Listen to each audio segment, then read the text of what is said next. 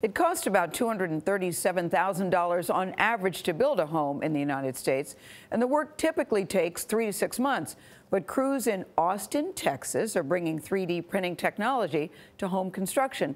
They say they figured out a way to build a house in less than 2 days for a fraction of the cost. Oh my, Omar Villafranca looks at this new approach.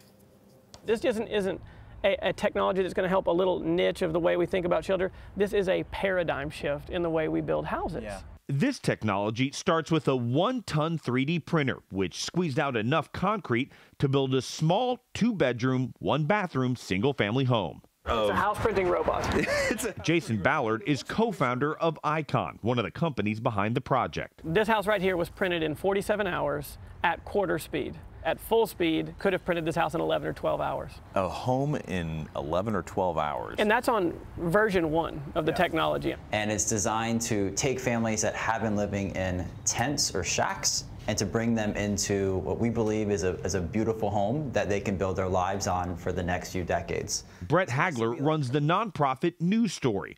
He's hoping to bring this technology to poor communities in El Salvador by the end of next year. When you see a home like that, do you get excited about the future? I do. I'm excited about everything concrete. All right, so you're going to add your cement. University of Texas engineering professor Reza Douglas-Farran is an advisor on the project.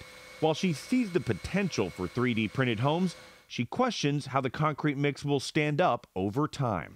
Is there enough data out there saying that these kind of homes can be safe? No, there's not. Does the building of these homes need to wait until there's data, or do the homes need to be built and then study the data? You have to do them both at the same time. If we wait until there's data in order to build it, you're never going to build it.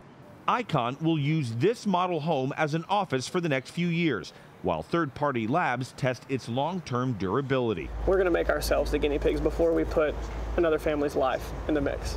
And this particular design has limitations. Utilities like electric and plumbing still need to be installed outside the walls. Right now it's just going to be a novelty. It's just going to be eye candy. Even if all goes as planned, it will likely be years before 3D printing becomes a mainstay of U.S. residential construction.